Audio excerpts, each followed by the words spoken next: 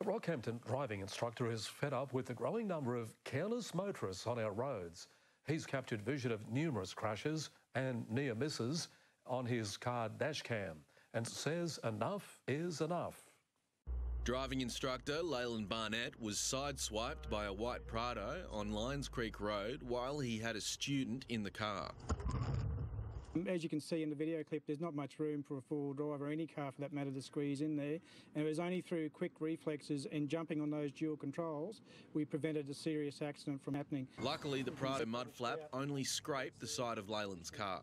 It could have easily taken the front end of the car out and put the student in serious injury, or myself as well, and other people in the intersection as well could have been involved in the accident. Leyland has filmed a number of drivers on his dash cams who seem to ignore the road rules. But every time you get out there in peak hour traffic, you see so many things going wrong. People forgetting to indicate, people tailgating early in the mornings when you're in school zone times. This semi collided with a red ute as it took a wide corner. Leyland nearly had a head-on with another ute being driven on the wrong side of the road when he came to the top of a hill. But the instructor says his major concern right now is people texting while driving. We've had situations where we've actually had to jump on the horn to avoid having a head-on collision with a vehicle coming towards us from the wrong side, and obviously been texting and have had to swerve back. Leyland isn't the first person to criticise Rockhampton drivers.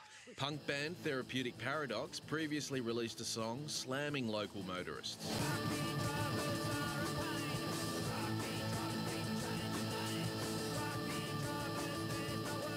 Well, for someone to make a song about this, the Rocky drivers, obviously it's got a name for itself out there just for someone producing a song like that. Simon Nichols, 7 News.